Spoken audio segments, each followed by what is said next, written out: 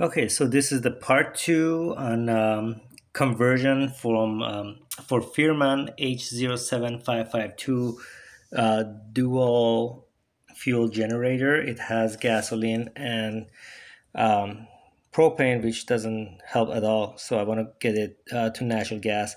Anyways, the problem was after all the conversion, the air filter would be underway. So I did something. So there's a few things you could do. You could either cut this bar from here and actually extend it, come up like this, go this way, and then go down like that. You could bend all of this right here, bend it up if you wanted to. I didn't like all of those things. I saw there is actually space right here on the side. Let's see where there's a starter right here. I'm under the engine, by the way. This is, you should never do this. I disconnected the battery completely, took it out because I don't know what's gonna happen if it's backwards like this. I actually drained all the oil because I don't want anything in the head, the head part of the engine. So I came up with a way. So this is where the engine is mounted. First, I removed, do you remember I put an extension right here behind the air filter? This extension right here, I removed that completely so that the engine could move because this bracket is connected to the engine. Then I removed these nuts from the bottom of the bracket where this right here is mounted. It's called the mounting, I believe.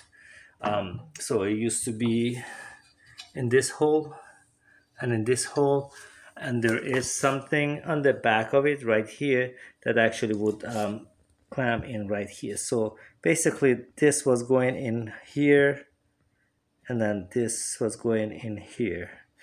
So what I want to do now, and oh yes, by the way, this is the back side. The back side, I only made it a little bit loose. It's actually not off. I don't want the whole engine to fall down. I want to just move the whole thing a little bit this way because that's going to take care of the problem. And if you look here, the muffler is kind of attached to the whole engine, but it has a lot of space here. So it's okay if you want to move it this way or the other way. Anyways, right now this is loose. This is out. And look here, let me get my flashlight. This is the screw right here goes to the left hole and the hook right there goes to the right hole. But I moved this so that the screw would go to the right hole. So basically I have to make another hole right here by an inch or so. And then same thing on this side. So the hook is going to go to this hole, so I have to make another hole right here. Once I do this, I should be able to actually put it down, and there is a lot of space. I mean, I'm going to lower it down a little bit. It's gonna work out, hopefully. By the way, another thing I could have done is to cut from here. Maybe that would have worked. I'm not sure because on this side it was really tight. It wouldn't go in, and that side was kind of okay. And look, now I can put the screw back on this side. Let's see. Oh, I forgot. All right, let's put it this way. This was already going from here to here. On the video, they give you a couple of extension, which are these things right here. It comes with it. You could actually use that in order to extend the whole thing here, but this had enough pipe inside. So actually, I don't know if you can see the groove right here. This groove used to be here. So what I did is I moved the spark plug wire out of the way, and this stayed the way it was, and this side I just put it out a little bit, and it's enough space. And I think this was on the way as well, so I moved that away too. This was on top of this here. So this pipe was on top of this pipe, so I put it under. So it's easy. It comes out from here easily. Let's see. It's easy to come out, so you can move those things around. You could put something like this around it, but I didn't have it to begin with, so I didn't even care to do so. So anyways, your decision. All right, so I did the holes. So on this side, we are pretty much using here. The left hole was where the screw was going, and the right hole was where the hook was going. I made another right hole right here. So the screw is gonna go into this one, the middle one right there, and then the hook is gonna go to that one. I used, let's see, 1/4.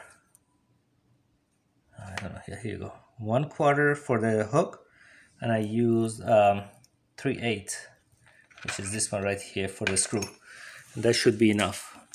However, on this side, things got a little bit crooked. I'm not sure exactly why, but it was crooked to begin with. Before this was under here, this was kind of looser, so I guess it's a manufacturer problem. I don't know. Just a hint before you do that, before you put holes in it, so you gotta make sure this is somewhat after you pull the screws out right here, the way it is right now.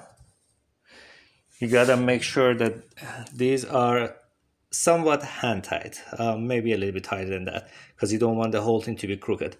So we're gonna go ahead and put that in. So here, this one, the new hole to the right is going to be for the screw, for the bolt, I should say, and then the crooked one right there is gonna be for the hook. Not sure why exactly, but it's possible the whole thing moved a little bit.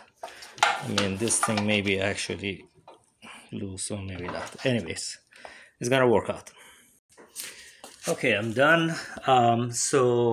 Correction, the holes here, the hole size for both the hook and for the bolt is, let's see, is 3/8. So use 3/8 for both of them. It's kind of lined up. I had to actually go ahead and make it a little bit, push it a little bit to the left. It was a little bit crooked. The metal is soft, it's easy to do. So this one came in a little bit too close to the hole, but it's stable, not a big deal. It's gonna hold, and it has 4 of this. So I use 12 millimeter to do so. On this side, it looks good too. All right, so I went ahead and tightened those on top. Now I'm gonna go ahead and tighten those on the bottom as well. Remember, we left it a little bit loose, not too loose, like almost hand tight loose kind of thing, because I didn't want it to stand crooked. If it did stand crooked, it would make everything else stand crooked here. Then I'm gonna see if I can do something about this. We'll see about that. Okay, I made everything really tight, and as far as this, it doesn't really work that way.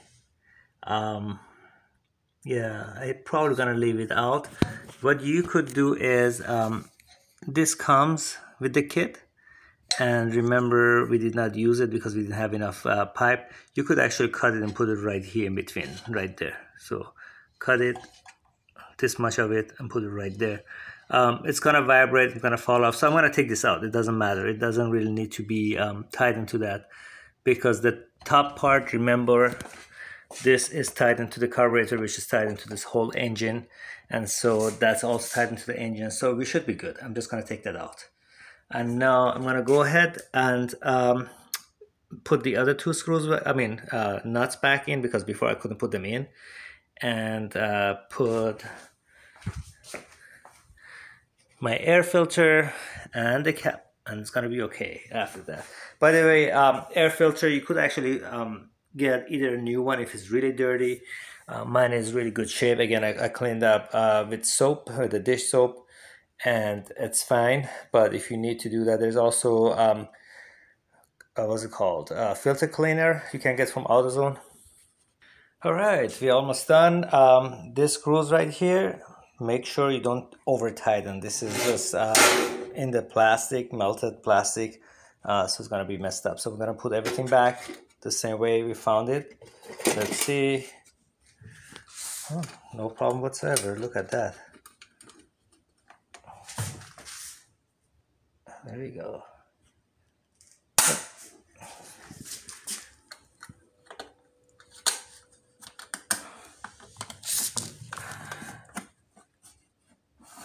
Everything goes in the right way.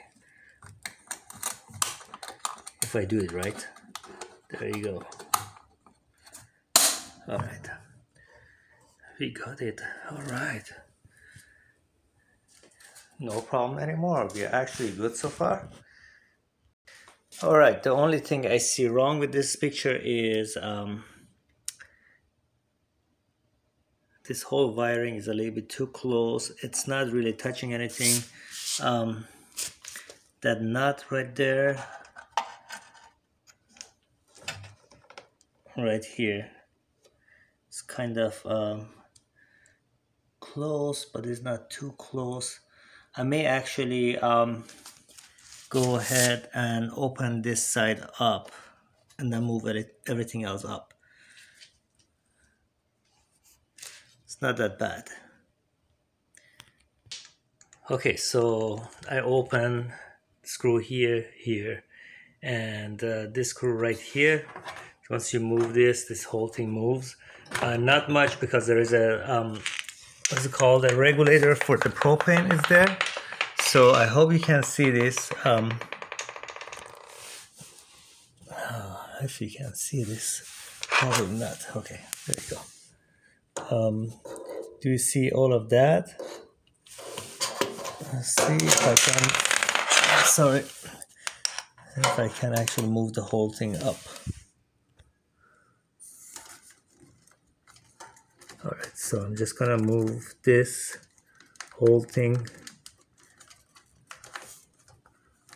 right there. All right, I hope you can see this. I moved everything away, and you see that nut right there? That's the problem. That was a problem before. It was touching the white wire, and now it's not. Everything is away, so we're good.